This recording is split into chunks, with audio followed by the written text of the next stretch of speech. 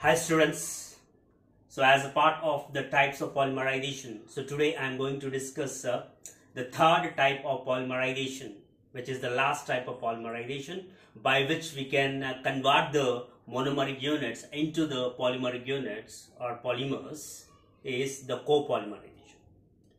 Co-polymerization. So first and foremost, let us discuss about what exactly is a co-polymerization. This polymerization involves the repeated combination of two or more than two different unsaturated monomeric units. Two or more than two different unsaturated monomeric units, resulting in the formation of high molecular weight organic polymer. This polymerization involves the repeated combination of two or more than two different unsaturated monomeric units, resulting in the formation of high molecular weight organic polymer. So based upon the definition, it is very clear that unsaturated monomeric units are the monomers. That is, unsaturated organic molecules are the monomeric units. But there is a similarity between the addition or chain growth polymerization, which is the first type of the polymerization by which the monomeric units can be converted into the polymer, and the third type of polymerization, which is co-polymerization. The similarity between this addition or chain growth polymerization and co-polymerization is the starting materials or the monomeric units required either by the addition or chain growth polymerization or by the co-polymerization is one and same, that is unsaturated monomeric units only. That is, which class of organic molecules comes under the category of unsaturated organic molecules, students? Alkenes and alkynes. So in both the cases, that is addition or chain growth polymerization and co-polymerization, the monomeric units are one and same, that is unsaturated, that is alkenes and alkynes. So this is a similarity of this addition or chain growth polymerization and the co-polymerization. Now let us discuss what is the difference between the addition or chain growth polymerization and the co-polymerization. The only difference between the addition or chain growth polymerization and co-polymerization is, in the case of addition or chain growth polymerization, single unsaturated monomeric unit undergo the polymerization, whereas in the case of co-polymerization, two or more than two different unsaturated monomeric units undergo polymerization. So that is the difference between the addition or chain growth polymerization and co-polymerization. So as a part of the co-polymerization, let us discuss one example which is resulted by the co-polymerization. Right. So that example about which I am going to discuss, which is being resulted by the co-polymerization, is Buna-S rubber. Buna-S rubber, or it is also called as Styrene Butadiene rubber, or it is also called as GRS rubber. GR stands for government and S stands for styrene. Now with the first name, we can know what are the starting materials. That is, what are the monomeric units required for the preparation or synthesis of the Buna-S rubber. That is, Buna stands for 1,3-butadiene. Buna stands for 1,3-butadiene. Whereas S stands for styrene. S stands for styrene. Now already I have explained during the addition or chain growth polymerization and condensation or step growth polymerization is the most toughest part to write any preparation or synthesis of the polymer is to remember the starting materials. So to remember the starting materials. And by the first name of this particular preparation or synthesis, we came to know that one of the starting material, one of the monomeric unit which is required for the synthesis or preparation of 1,3-butadiene, the synthesis or preparation of Buna-S rubber is 1,3-butadiene, and other starting material or monomeric unit which is required for the preparation or synthesis of Buna-S rubber is styrene. Now what is the next task, students?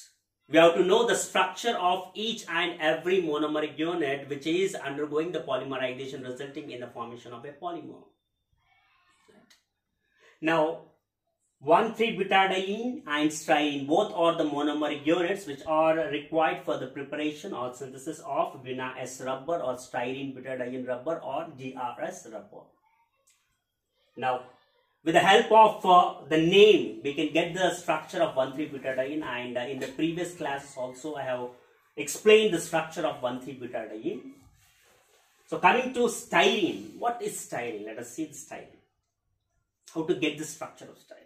In order to get the structure of styrene, do remember student, I am not going to discuss about the preparation or synthesis of the styrene.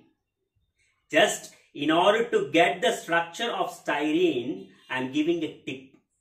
Do remember this. It doesn't mean that with the help of the starting material which I am starting with, we are going to prepare the styrene. Keep this in mind. So in order to get the structure of the styrene only, I am giving the tip for you. Styrene is the derivative of ethene. Styrene is the derivative of ethene which is formed by replacing one of the hydrogen from one carbon of ethene by benzene ring or phenyl ring. So what is ethene, students? CH2 double bond CH2. CH2 double bond CH2. Right? Just I am elaborating the structure as CH2 double bond CH. So another H I am writing here. Another H I am writing here. So if this hydrogen is replaced by phenyl group, if this is hydrogen is replaced by phenyl group or the benzene group, then we can say that it is the styrene. So accordingly, the styrene is CH2 double bond CH, CH2 double bond CH, phenyl group. Right? Do you remember, students? In order to get the structure of the styrene, first and foremost, we have to remember the structure of the ethene. It is very easy to remember the structure of ethene. Ethene is CH2 double bond CH2. Now, what we need to do is just elaborate the structure of the ethene in such a manner that one of the hydrogen from one carbon is visible to us. Now, if this hydrogen is replaced by the phenyl group or the benzene group, then it becomes a styrene. This is styrene. This is styrene.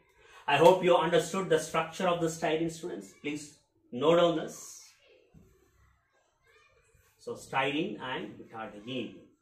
Both are the monomeric units which are required for the preparation of the Buna-S or styrene rubber or styrene butadiene rubber or GRS rubber. GR stands for government. Now, one thing here I want to discuss before going to explain the preparation or synthesis of the Buna-S rubber is we have to note that in the case of the two structures, 1,3-butadiene and the styrene, the functionality, the functional group present in both the monomeric unit is one and same, that is double bond. The functionality present in both these monomeric units which are required for the preparation or synthesis of the styrene rubber or styrene butadiene rubber is one and same. What is that, students? Double bond. Now, since the functional group present in both of the monomeric unit is one and same, there is a need to differentiate both these molecules. In order to differentiate both these molecules, we have to represent one of the monomeric unit by one alphabet, another monomer unit by another alphabet. What exactly it is, we'll come to know now. So M number of moles of 1,3-butadiene is the first monomeric unit. 1,3-butadiene. But stands for how many carbon, students? But stands for 1, 2, 3, 4. Now what we need to do? We have to label the carbons. 1, 2, 3, 4. Now it is 1,3-butadiene. Ene stands for single double bond. Diene stands for two double bond. And what is the position of those two double bonds? First and third position, because it is 1,3-butadiene. 1, 3. Now this is the basic skeleton of 1,3-butadiene. Now in order to get the actual structure of organic molecule from the basic structure, what we need to do, we have to satisfy the valency of each and every carbon atom present in an organic molecule. So in order to satisfy the valency of each and every carbon atom, we have to ensure 4 bonds around each and every carbon atom of an organic molecule. If it is lacking the bonds, then we have to place the hydrogen atoms. So accordingly, students, around the carbon, first carbon, how many bonds are there? 1, 2. So it is lacking 2 bonds. So since it is lacking 2 bonds, what we need to do? We have to place the 2 hydrogens.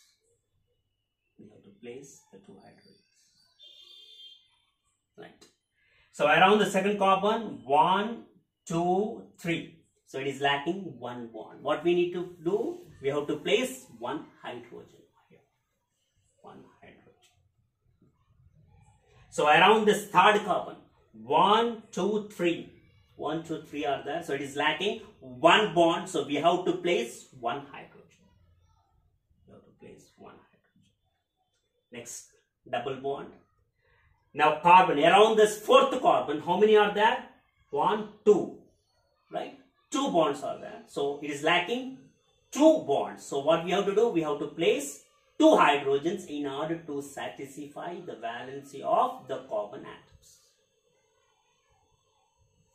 Now we have satisfied the valency of each and every carbon atom in this particular molecule. So we can say that this is the structure of the desired molecule. What is the name of this structure? 1,3-butadiene. 1,3-butadiene. 1,3-butadiene. Plus, what is another monomeric unit, students? Styrene. What is another monomeric unit which is required for the preparation or synthesis of Buna-S or styrene, butadiene rubber or GRS rubber? Styrene. What is the styrene? Just now I have explained. CH2 double bond CH phenyl group.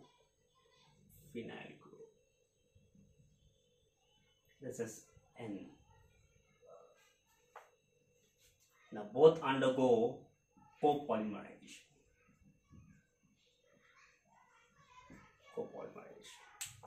So already I have discussed with you. So this particular one of the monomeric unit required for the preparation or synthesis of Buna-S rubber, I have denoted it with M.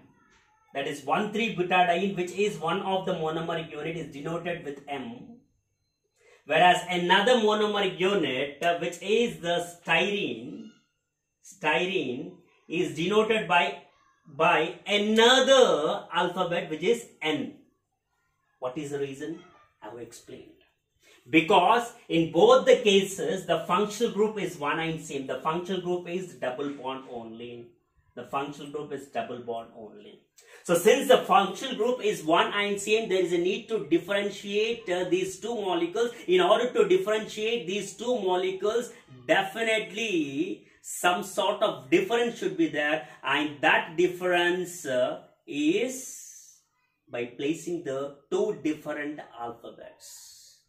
So that is the reason this particular monomeric unit 1,3-butadiene is represented by M or denoted by M. Another monomeric unit with the same functional group, that is double bond, is denoted or represented by N. Now dear students, I have explained in the previous class also that during the polymerization, whatever the double bonds and single bonds are present in the monomer will be converted into single and double bond respectively in the polymer. And we have to make sure that these double and single bonds which are present in the same plane will be converted into single and double bond respectively in the polymer, not all the single and double bonds. Plane means, let us say that this is the plane. This is the plane. And here, this is the plane in the styrene molecule. Now, whatever the double and single bonds which are present in the same plane will be converted into single and double bond respectively. Now, this phenyl group is away the plane. So, since this phenyl group is away the plane, students, this single bond will not be converted into the double bond, which can be explained on the basis of a resonance. I'm not going to explain this particular polymerization in terms of resonance. I want to make the topic as simple as I can. So that is the reason I'm not explaining about the difficult terms as the mesomeric effect or resonance effect. But do remember that whatever the double and single bonds which are a part of the monomer will be converted into single and double bond respectively in the polymer, which are only in the plane. Now do remember that this phenyl group is not in the plane. So since this phenyl group is not in the plane, this single bond won't be converted into double bond. Please make a note of it. Now accordingly, students, so and whatever the number which is there before the monomeric unit becomes subscript in the polymer. Next, so both these are the two different unsaturated monomeric units. So since both are the two different unsaturated monomeric units undergo the co-polymerization, resulting in the formation of a high molecular weight polymer, which is CH2, there is no change, students, and the double bond will be converted into single bond. Next, what is there? CH is there. Next, single bond will be converted into double bond. Next, followed by CH. The double bond will be converted into single bond, followed by CH2. And whatever the number or alphabet which is there before the monomeric unit becomes subscript for the polymer. So what is the alphabet which is there? M. So it becomes a subscript in the case of polymer. Next, what is there, students? CH2. This double bond is in the same plane, so this double bond will be converted into the single bond in the polymer. Double bond is converted into the single bond CH. Now this particular single bond is not there in the plane, already I have explained. So since it is not there in the plane, now we can say that this single bond will be remained intact like that only.